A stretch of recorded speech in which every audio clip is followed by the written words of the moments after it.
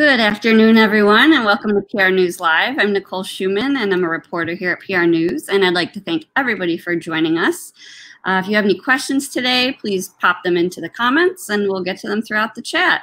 And I'd also like to wish everybody a happy Veterans Day, if we have any veterans that are watching, which will play into who we have on today. Today, I would like to welcome Sean Sullivan. He is a PR liaison for Wreaths Across America. And Wreaths Across America is a pretty cool nonprofit. They're founded to continue and expand the annual wreath-laying ceremony at Arlington National Cemetery, which was begun in 1992 by Maine businessman Morrill Worcester. Did I say that right? Worcester. Worcester. My fiance always makes fun of me because I say woo. And the organization's mission, Remember, Honor, Teach, is carried out in part each year by coordinating wreath-laying ceremonies at thousands of veteran cemeteries in all 50 states and beyond. Now, National Wreaths Across America Day is on December 19th, but we'd like to feature this organization today because it is a special day. It is Veterans Day. And while this event is usually open to all people, this year each individual location is going to have to be abiding by necessary safety guidelines and rules set forth by participating cemetery locations at which they are their guests. So we're going to talk to Sean today about how the organization plans to adapt this year with COVID-19 precautions and some of the different communication strategies and methods that they're putting out there. So welcome, Sean. We're glad to have you here. Well, thank you. It's nice to be here. Thank you so much. Yes. So first, I'd like to talk about an article featured on PR News today. We had a great writer pop in, Major Steve Manuel. Major Manuel is a retired U.S. Marine, and he's also an associate teaching professor of PR and advertising at Penn State. So Major Manuel compares doing PR for the military much like how one would do PR for a corporate civilian. It's a lot about telling a story and creating a positive environment for the product. And Manuel says PR is about establishing and maintaining a hospitable environment between the organization and its various publics. So as PR pros, we don't necessarily directly sell anything, but we create a positive environment to sell our product, be it a toaster or sailors. So selling our military is easier than selling a toaster. In large part, that is due to the high quality of the product and because it is comprised of everyday Americans willing to sacrifice for the needs of a grateful nation. So we thank Major Manuel for contributing that to us. And Sean, I'd like to ask you, in dealing with veterans and somewhat with the military, what has your experience been like surrounding PR in your organization? How do your stakeholders take to the program and the veterans that it honors? Sure. With Steve's article, I can understand his point of view and where he's coming from. And the phrase low-hanging fruit comes to mind, because when you start putting out a message, like, for instance, Wreaths Across America, our message is going to folks who have lost a friend or a loved one or something like that in whether it be in the midst of war or even in the midst of the community. There's somebody who served and they're no longer with us, and there's a desire to make sure that they're remembered. And with that, I share Steve's sentiment in folks like that. I mean, you don't have to do a whole lot of sales in order to have them understand, you know what, your relative passed away, maybe you should honor them. It's almost a no-brainer at that point. I usually save things for sales, like talking about toaster or snow blowers. I use snow blowers as an example. I'm in the New England area, and there's definitely a difference between a snow blower that you buy at a box store and you end up going through it, once every 2 years, versus the one I have now, which I bought at a dealership, and that has lasted me for 6 years with no problems. There's a difference there. That's when you do sales, because now you're taking somebody out of the box store and then you're putting them into a dealership location. For this, I'm not really doing sales. What I think I'm doing is I think I'm, as public relations, doing introductions. And the story does become an important part of that, because as you gather stories and as you hear people talk and hear the things that they have to add from their experiences, because not every person can have every experience, you take these experiences and you start to share them with other people and other organizations and other places. And in sharing these stories, it's a matter of matching up the right story to the right situation. And once you do that, you create interest. And once you've created that interest through that introduction between the right audience and the right story, then the rest happens on its own. Yeah, and I think, you know, fortunately, veterans have some of the most amazing stories when you talk to them, when you give them the time to reflect on their service. My 95-year-old uncle, who is still with us, served in World War II. I love him. I know he loves to talk, and he loves to talk about the first time he landed in Europe and, you know, all of these things. And they're such special stories that, you know, might not be heard otherwise had it been for organizations like yours and others that are working with and honoring veterans across the country. So well, the interesting thing about Wreaths Across America too is that it isn't just veterans focused. So when we talk about things like Memorial Day and Veterans Day, these are really about the soldiers and people in the military and folks that have sacrificed and things of that sort. But when we talk about Wreaths Across America Day, it's moving a little bit past that soldier and that serviceman and that servicewoman to being a person, somebody's father, somebody's mother, a brother, a daughter. And we see them as people. And see, you know, some of the interesting stories that you hear don't necessarily have to come from the veterans or people who served. As a matter of fact, last night, we were on a conference call, and a woman and her husband who had served in the military decided that they wanted to be a part of Wreaths Across America, and they opened up a group. So this group, what it does is it gathers wreaths and it places it at a location, a cemetery of their choice in their area. And in doing so, this was a project they were going to work on together, and it was going to be a husband-wife thing. He no longer serves, he was retired, and he also passed away. And the interesting thing is that the very first wreath that she placed for Wreaths Across America was her own husband's. Oh, wow. That's powerful. And that's not necessarily a military story or a veteran story. That's a wife's story. That's a family member's story.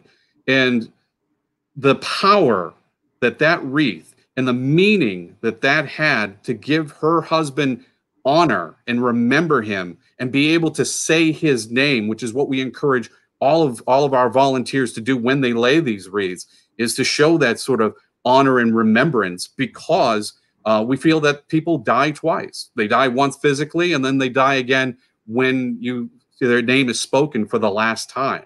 So it's important for us not to forget these people, and for that woman not forgetting her husband and having that opportunity to help heal at that moment.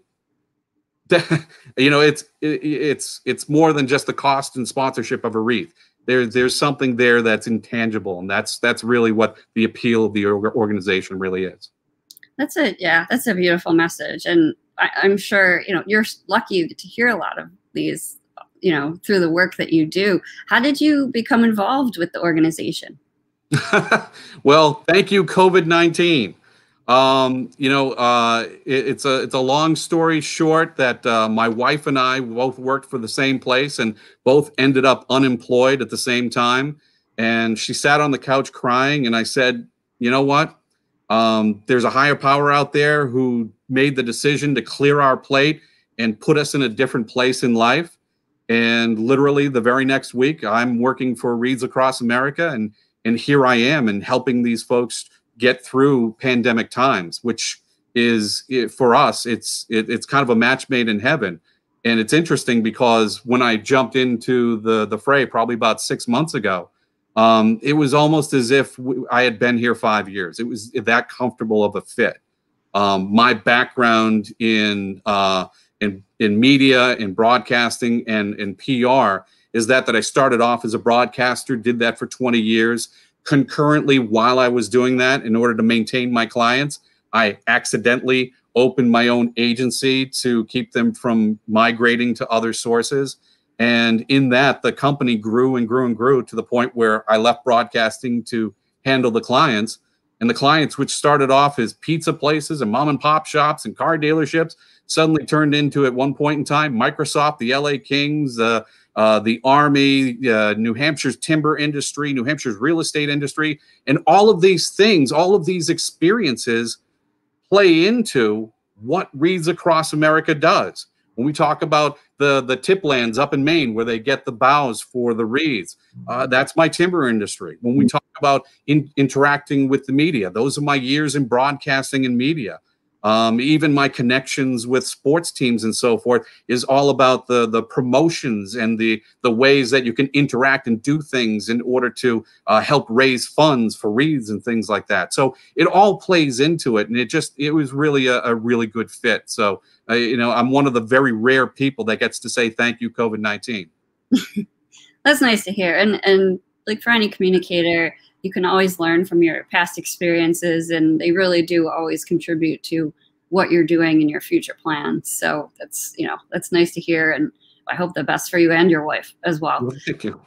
And I see you do have a little buddy behind you. Yes, that's Mixie. Yep. We enjoy pets on the broadcast. So well, once again, COVID-19, this is working at home. So, I have coworkers. They don't speak to me, but you know, they're still fun around the water cooler. Oh, yes. Oh, mine speaks to me when he wants lunch. So you might see him at some point. He's having a cat nap at the moment. Another benefit of working from home. So I did want to talk to you a bit about Wreaths Across America in general. And COVID obviously has changed everybody's plans. And as you know, you were saying it's usually a bigger celebration throughout several thousand locations, those sorts of things. But with COVID and the precautions that need to be taken, it's bound to be different this year. So I'd just like to know, and let our viewers know, what are your initiatives? What initiatives are you guys taking this year to celebrate Wreaths Across America that might be different from years past? That's a good question. Let me know. No, the reality is, I think Darwin said it best, that, and I'm paraphrasing when I say this, it's not the smartest and it's not the strongest that survive. It's the one that's most adaptable. And that's really what this year has been about. Really, anyone that's sitting there going, well, this is the way we've always done it. Those are the folks that are the first ones that are going to fail. Wreaths Across America is an organization run on volunteers. We do have 2,200, I'm sorry, 2,200 is what we started the year with. We've actually grown to 2,400 locations as of right now. And we look to place 2.2 million wreaths on December 19th. Now, those 2,400 locations usually have, on average, about 5 groups that help collectively gather wreaths for, say, one cemetery. Arlington National Cemetery, for example, is almost 250,000 graves. Wow. So with that, they have many groups that help build that pool that is going to add to that. And that means, you know, thousands of people out there raising funds and doing what they can, and bake sales and things of that sort on a normal year. On this year, it really depends on the area. For instance, in Maine, where our headquarters is located, until recently, that's been a very untouched area. So they've been able to hold 5K races. They've invited people out for concerts and in the museums and so forth. But not in other areas, other hard-hit areas, Wisconsin, Chicago. They've had to, you know, remain indoors. And what we've had to do as an organization is to be able to provide tools for these volunteers to be able to fundraise from the comfort and safety of their own home. So we've done things like setting up web pages where they're able to collect funds very easily or get donations very easily. We worked with AT&T veterans. They've set up a text to donate program, so people can just use their phone and text to donate. As a matter of fact, if you wanted to, it's just texting Wreath 22 to 20222 right on your phone. Very simple.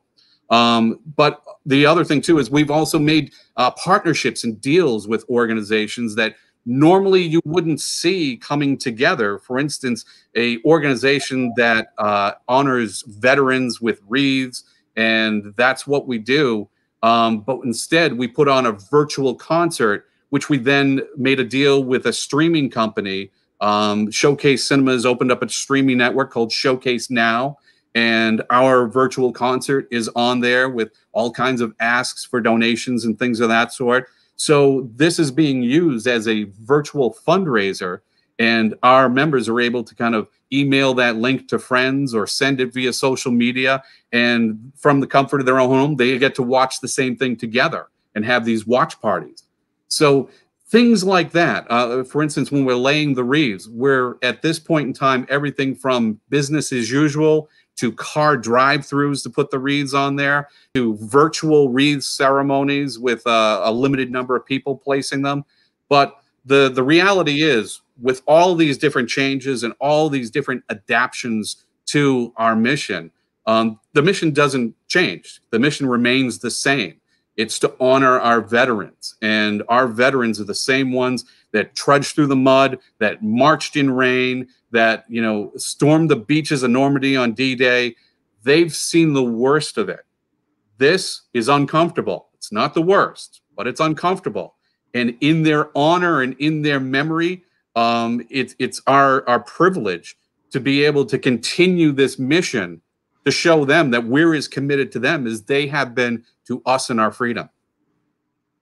Yeah, absolutely. And I think you guys have really been able to run the gamut in terms of, you know, doing just some different things that, you know, other organizations can probably learn from.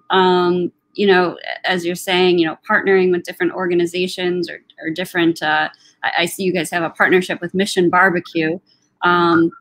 Which Mission Barbecue is a great partnership. The Mission Barbecue, what they do is they call it the Mission Cup. And for they basically, you buy a coffee and it comes in a cup, and you get to keep the cup, and the cup is a $2 donation to Wreaths Across America.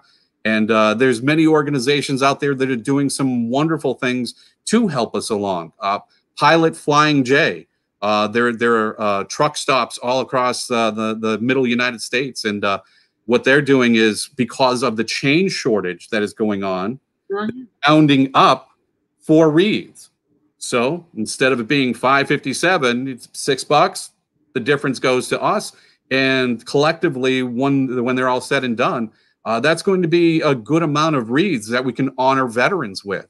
Crowley has been very generous in their transportation, and they're actually going to be transporting wreaths across the ocean to Puerto Rico for us, which is just absolutely amazing. PenFed is another organization. They realize that our normal 6-mile-long convoy, which we drive from Maine down to Arlington to deliver those wreaths, that convoy really isn't going to take place like it normally does. A lot of social distancing, not a lot of stops, hotel stays, restaurant stays, parties that we would normally have for the drivers. A lot of this isn't going to take place, but what is going to take place is a virtual convoy with interviews and discussions and talks with the drivers, which is, in this year, an amazing thing, because these are the essential workers that have been keeping the country going. And PenFed has generously donated their whole media team to the convoy, and for a week and a half, they're going to be riding around and showing people what's going on, how they do what they do, and telling the stories of these essential workers. So, you know, with all this, you know, you see a problem, like, for instance, change, or for instance, the convoy not being able to happen as it normally does. You know, it almost sounds cliche to say that change is an opportunity, and it really is, because people are saying, wow, you changed and that's what you did? Wow, let me take a look and see what you did there. And that creates interest. And that interest is what's driving us right now. That's awesome. That's going to be such an amazing virtual, you know, massive content to be able to watch and see, and you know, something that you guys will be able to use for, you know, years and months to come, and a great feat, which is really awesome.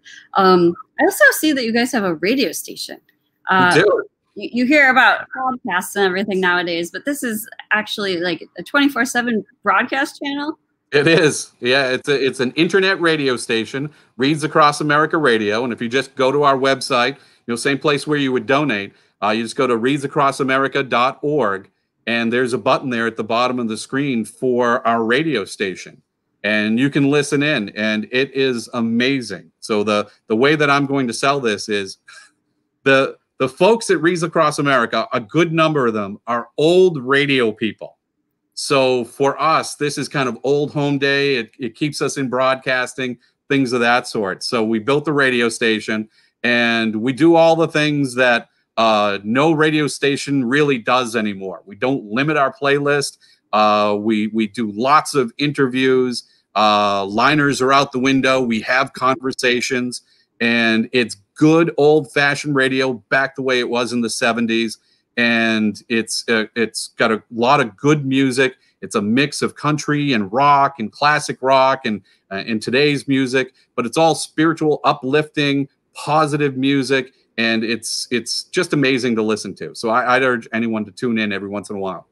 That's cool. That's, you know, it's nice to see you guys doing some creative stuff that, you know, it kind of benefits anybody. I mean, I haven't listened to the radio in a long time, so maybe I'll take it.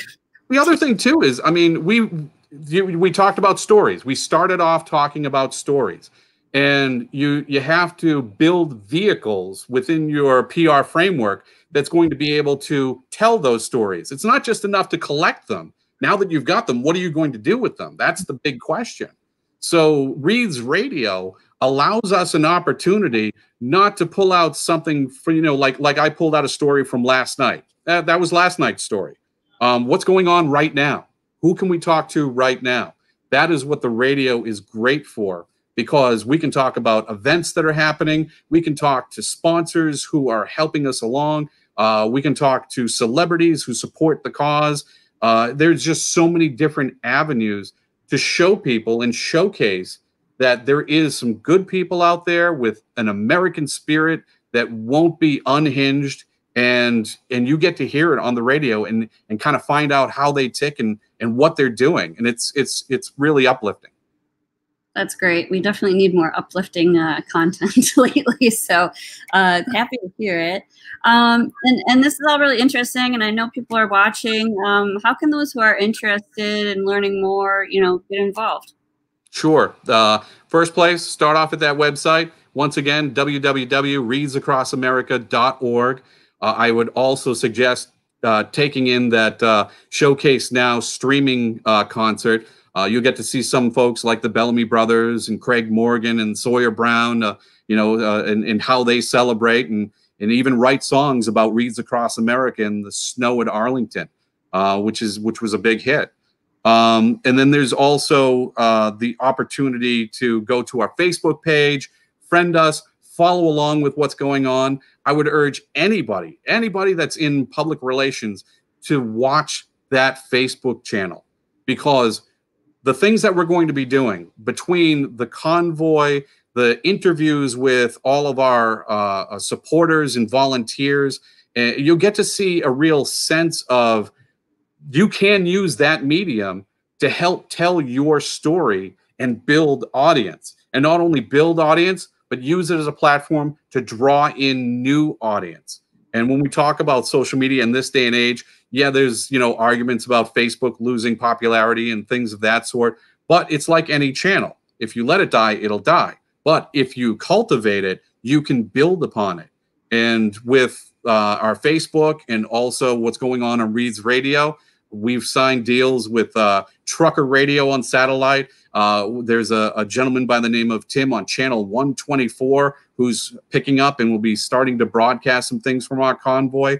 So we make these deals and build these relationships to help cultivate these folks so that we can help build our audience from their audience, but at the same time service their audience with a good message about great things that are happening in our country.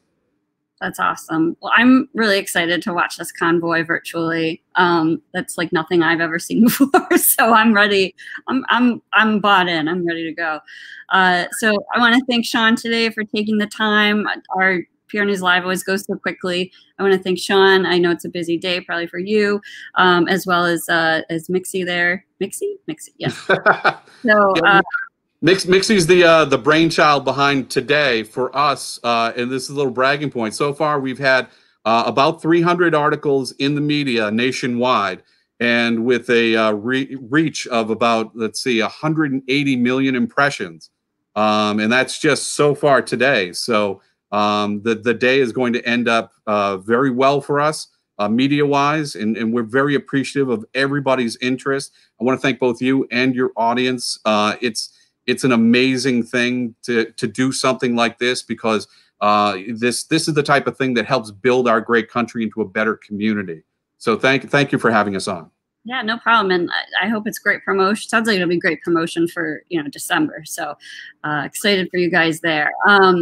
And I wanted to let everyone know that our deadline for applying for the CSR Awards is this Friday. So if you've done some great work to help out the community, why not celebrate it?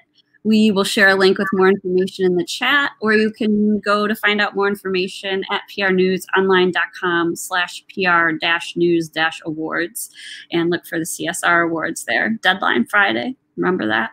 So I want to thank you all again for listening. Thank you for Sean for coming on, and a big thank you to all of our veterans on this day, and stay well.